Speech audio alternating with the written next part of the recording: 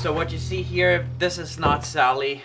This is a heifer on a friend's farm that had to be butchered because she was giving birth. A heifer is basically a female cow that has not given birth yet or giving birth her first time. This was the case.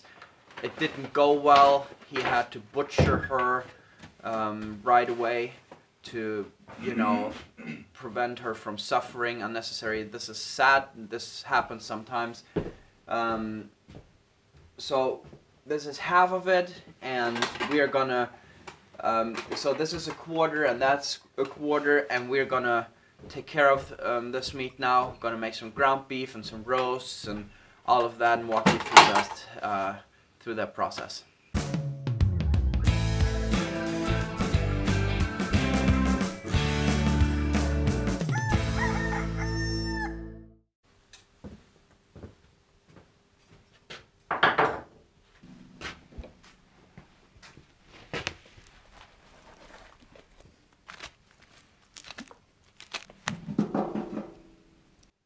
Now we just want to say that we are no experts at this. None of us has done this on a bigger scale. We are pretty good at butchering chickens and stuff, but pigs and cows we have just done a few times here over the years for our family. And my dad is the one with the most knowledge there. I've assisted him, but we are by no means these experts, so it won't go fast. This is not a how-to video, but we just want to let you be part of what's happening on our homestead here.